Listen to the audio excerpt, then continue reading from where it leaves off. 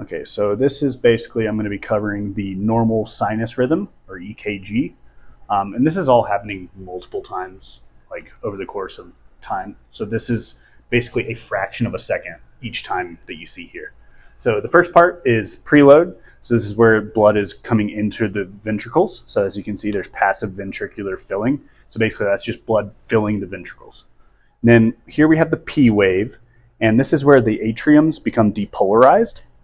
And then after this happens, right here at the end of this line, this is where atrial ejection happens. So the blood that's in the atrium is now going out. And sometime during this, after this, S1 will happen. And that's basically, so sound one. So when doctors are like listening to your heartbeat, they're listening for a couple of sounds.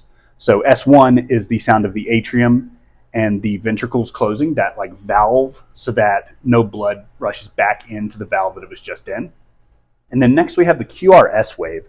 So this is basically where the ventricles now are depolarizing, and there's no force yet to eject the blood, but as you can see, there's a rise in pressure here, and this is the isovolumetric contraction. So if you think about, like, you have, say arbitrarily, like 50 milliliters in a box, and then you can start condensing that. The volume doesn't change, but the pressure inside does, and eventually that'll build so much to where the blood will rush out of those, kind of flow the valves open.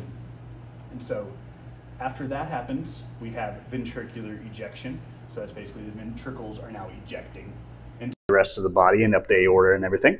So then the T wave happens, which is where the ventricles are kind of repolarizing, getting ready for this next phase. And then during this, like shortly after this T wave here, you have the aortic and the pulmonary valve closing once again to just prevent the backflow of blood.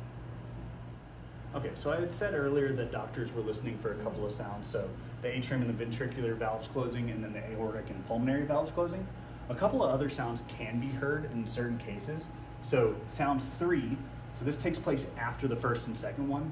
What they'll hear is basically like a knocking type sound. But if they hear a third sound, it's usually found in people who have congestive heart failure. And then the fourth sound that you may hear, its evidence is found usually in people with hypertension. So it basically just sounds kind of like a vibration of everything. So it's ventricular hypertrophy, or found in hypertension.